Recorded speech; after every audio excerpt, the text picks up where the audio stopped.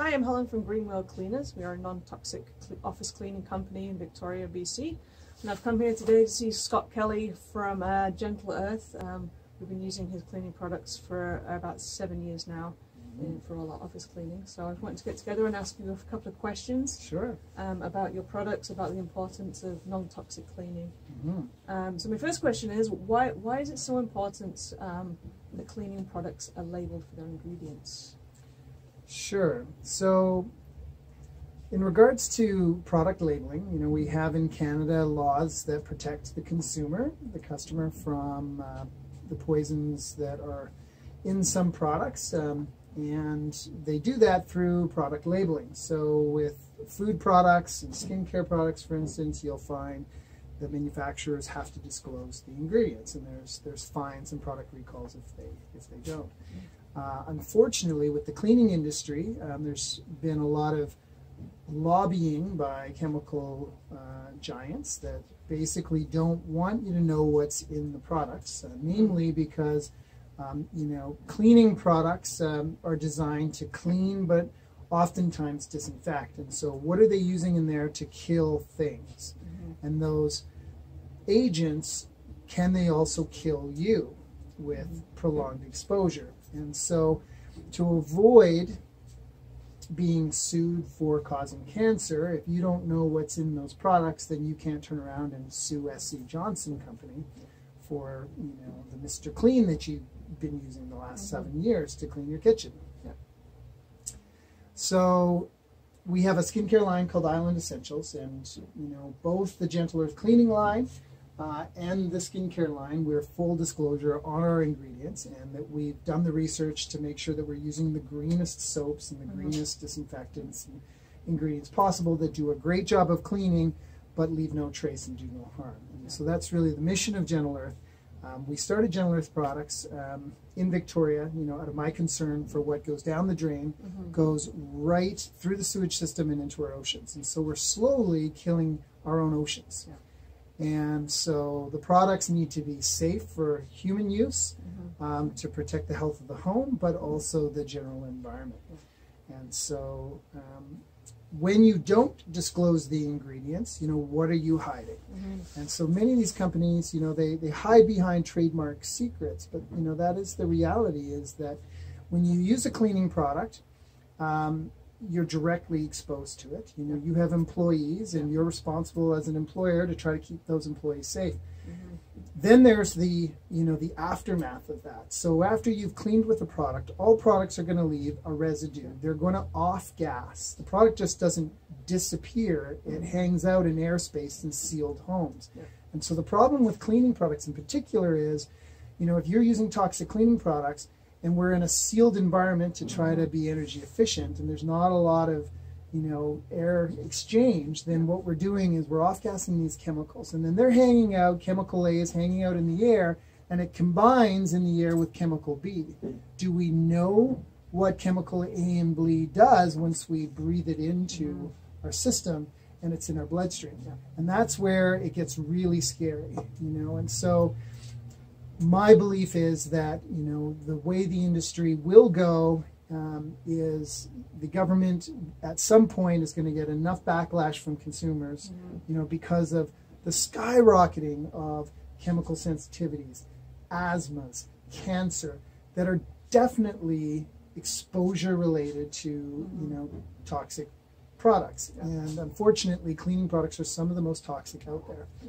And so there is something that the industry does do, which is an MSDS sheet that, to the manufacturer's best ability, they will, try to conduct their own research, but they're not in the health and safety business. They're in the product selling business. And so that's the problem, is when you're relying on a company to say, yes, this product is safe for your employees, but they're the product company that's producing it.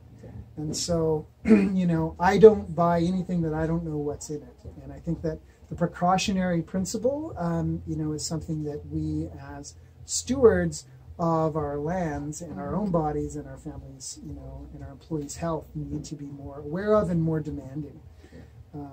Because people with chemical sensitivities are the canary in a coal mine. You may not be reacting to the chemicals that were used the night before in your workplace. But Nancy, may be suffering silently. And is that fair? You also don't know over time what effect it's doing to you.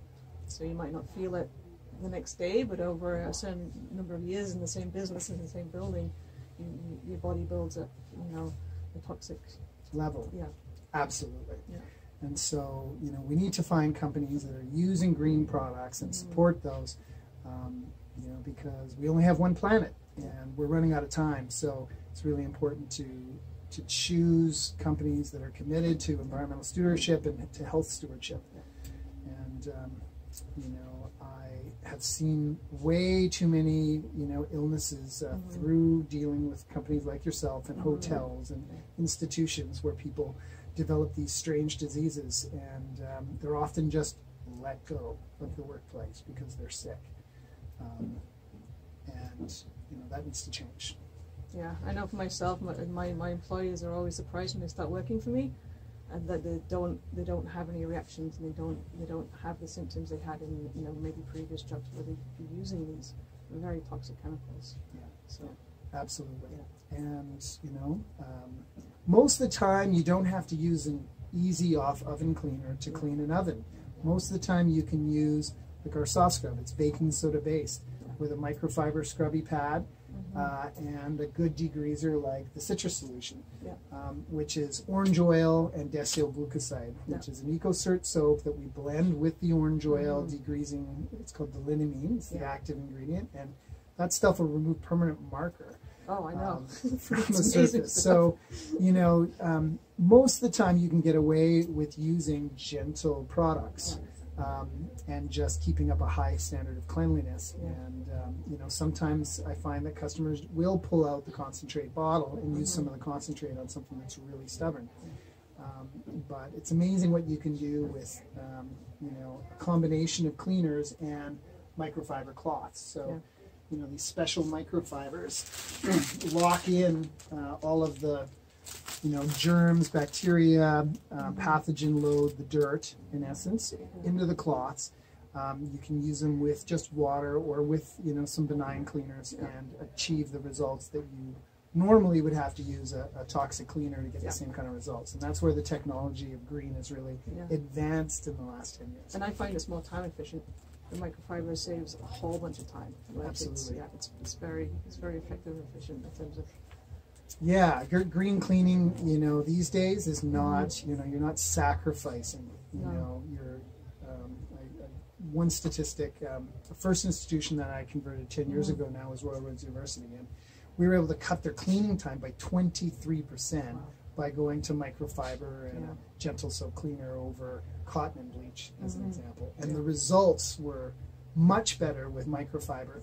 We actually cleaned a public washroom for 6 months and then did a bacteria load test on it and achieved better results than cotton and bleach. Namely because, the chemical industries have certain frameworks for their disinfection criteria.